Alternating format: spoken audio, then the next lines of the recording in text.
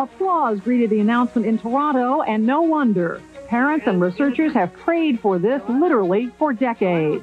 By identifying the gene, researchers at the Hospital for Sick Children in Toronto say now they can work on ways to fight the illness rather than just treat its effects. So when the gene first came out, I think it appeared to the world pretty stunning, but to us it actually occurred somewhat slower. At that time, the human genome was largely undiscovered or at least uncharacterized. So first attempts required looking carefully across all the chromosomes and asking the question, where was this trait, the trait of having cystic fibrosis, carried along the chromosomes? Working in Toronto at Sick Kids with the team of Dr. Latchi Choi and also with labs Dr. Jack Reardon, our goal was to literally walk and move along the chromosome to try to find the DNA fragments and then ask the questions of these DNA fragments, which one corresponded to fragments of genes.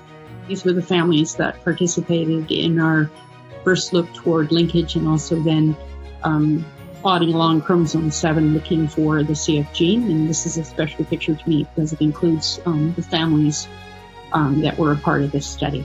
I do remember one day where I was reasonably certain that we had the right gene. We also that day had genetic evidence that we had differences between CF patients and non-patients, and that was a day I particularly remember. It was a Friday in June 1989, and that night I didn't sleep a wink because I was pretty sure it was the right gene.